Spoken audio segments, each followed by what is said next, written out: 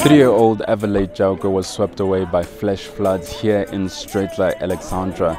A search and rescue operation was then undertaken, which found her 2 weeks later in the Mogale River.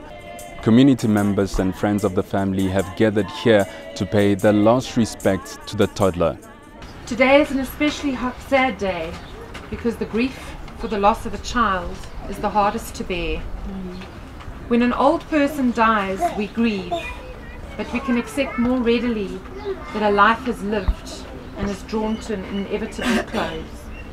But when a child passes on, we mourn not only the life that was, but also the life that might have been.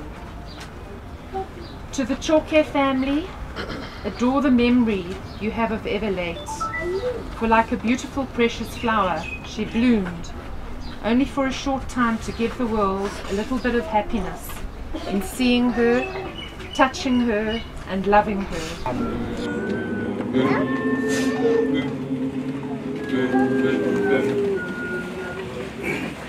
Rata o leboa batho ka moka ba leng mo re re le go sasa a re emeng ka maoto re thushaneng e sebe family ya Chauke fela le ba bangwe ge ba na le bothata re a ipiletša re le baetapele ba community re a re kopaneng re thushaneng no matter motho o boya kae from Africa a re thushaneng. We are all human beings. I think on the face of God we are all equal. Mopela modimo ba ka se re o ke mo Zimbabwe o ke Mozambique o ke mo South Africa re a lekana ka moka re. 3-year-old Everlyn Chauke has been laid to rest here at the Waterfall Cemetery.